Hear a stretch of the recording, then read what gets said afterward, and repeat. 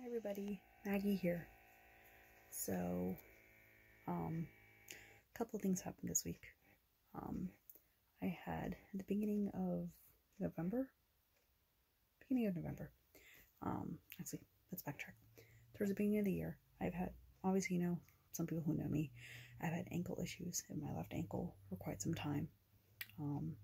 Between physical therapy and getting shots, they also recommended ankle surgery, which I wasn't too excited about.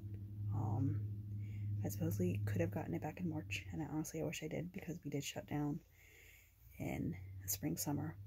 But this past Tuesday, I got my ankle surgery.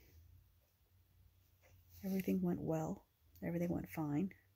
Nurses called me this morning to check up on me, because unfortunately there were some complications during said surgery.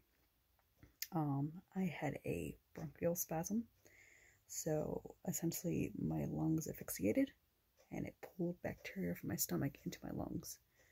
When that happened, I just happened to stop breathing for a couple of seconds in the middle of my surgery.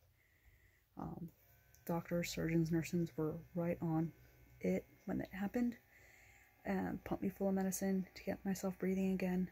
It's honestly a really scary thought to know that you stopped breathing during the middle of your surgery, because it's honestly a really scary thing. But I am glad to be here. I'm at home now, but because of the bronchial spasm, they had to send me to the hospital yesterday for observation. They kept me overnight. I tested negative for the flu. I tested negative for the COVID. COVID tests are not fun. They poked right here into your brain. If you ever get a COVID test, usually they could do a nose swab. But if you get a COVID test where it's pretty much you feel the Q-tip right in your eyeball and they rub it for 5 seconds, it's the worst pain ever. Tested negative for both of that. But because of the spasm and the bacteria, there was a spot of pneumonia in my lungs, so I am on antibiotics for that. And they could just kept me overnight for observation, all that good stuff.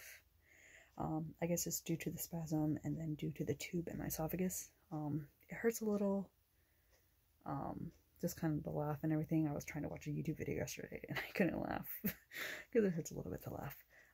But yeah, I'm set up at home. I got crutches, which I'm probably not going to use because I almost fell with crutches. I was not comfortable. But my dad found a walker, so I have a walker to use to help myself to and from the bathroom. I'm set up my lovely leg. The numb block is still wearing off because they had to numb my entire leg from the knee down to do the surgery. But that's wearing off. I felt a little bit of pain this morning, so I took some pain medication. On my right leg, you can probably hear it in the video, there is a compression sleeve on my leg, which kind of inflates and deflates to keep the blood flow in my leg, especially if I'm not going to be moving around a lot. So, but yeah, it's scary. When I first made the initial post on my Facebook, I was going to the hospital. Of course, family called and everything. They're all worried. I know I worried a lot of people, but I am okay. I'm home. I'm safe. I'm comfortable. I got blankets. I got my Switch. Cute little bear that Rob got me for our first Valentine's, so it's kind of sentimental to me right now. Yeah, but other than that, I'm here. I'm glad I'm here. I just want to keep you guys updated on what's going on and everything. Thanks to all my friends, my family, my coworkers, for all your thoughts and prayers and everything on all this. The ankle surgery went really, really well. The nurses reassured me that this morning when they called to check up on me. And then I'm going to be on the antibiotics for a couple of days, pain medicine for a couple of days. I can't be walking anywhere for 3 weeks, so I'll be in bed. Plenty of games to play, plenty of books to read, all that fun stuff. But yeah, thanks guys for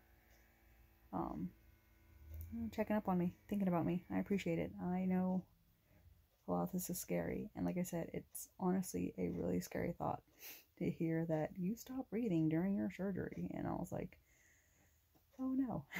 But the funny story out of all this was when I woke up from the anesthesia.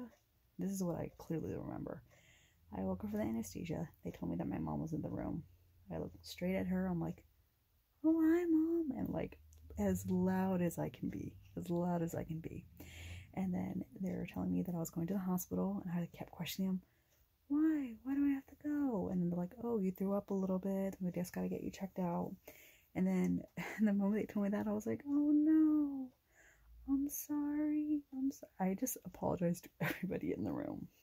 And then as they were like getting me wheeled out, I was then saying hi to everybody. Even like people that were just kind of walking in for their appointments, I was just saying hi to anybody that I saw.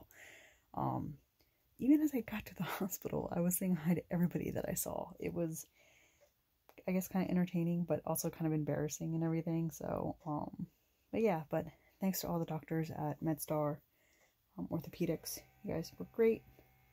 They took care of me. Also the same with everyone at Union Memorial. Nurses took care of me and everything. But I am glad to be home, safe, alive, and comfortable. And once again, thank you guys for your thoughts, prayers, phone calls, text messages, Facebook messages, Facebook comments, all that fun stuff. But yeah, so hopefully I'll be back on my feet in a couple of weeks. I'm going to take it easy for the time being. But yeah, thanks guys for watching. Thank you for thinking about me. And I'm glad to be here. So, peace. Talk to you guys soon.